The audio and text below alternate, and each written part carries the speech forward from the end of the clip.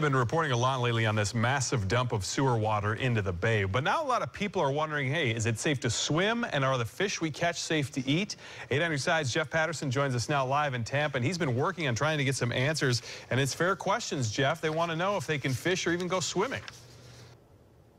Yeah, not easy to get answers, though, Josh. We've been trying now. We called the Florida Department of Environmental Protection. They told us to call the FWC.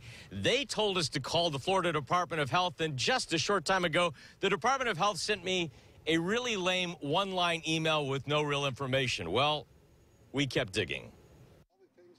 Captain Tom Charlton is a charter fishing guide who makes his living on Tampa Bay. How's business?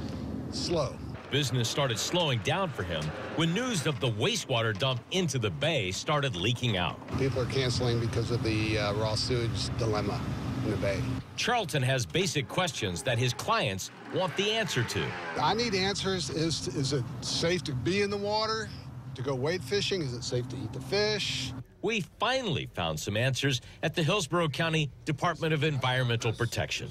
Overall, the bay is in really good condition. Hillsborough County EPC has been monitoring Tampa Bay for more than 40 years, collecting water samples at 260 locations. And they have basic advice for all of us. We just encourage citizens to use common sense. And if there's heavy rainfall, to avoid contact with the water for a couple days afterward and allow the bay to do its thing and flush out. And of course, the most important advice for Captain Tom.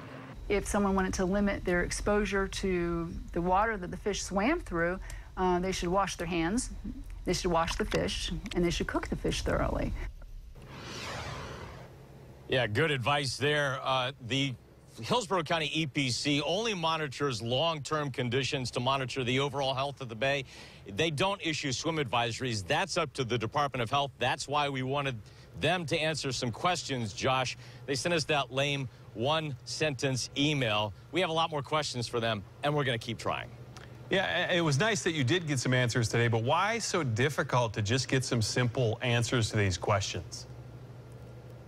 Yeah, these are questions the public has the right to know. Is it safe to go in this water? Is it safe to swim? Is it safe to fish? We're going to keep trying, Josh. Okay, it's all we can do. Jeff Patterson live for us in Tampa. Thanks for the hard work. Appreciate it.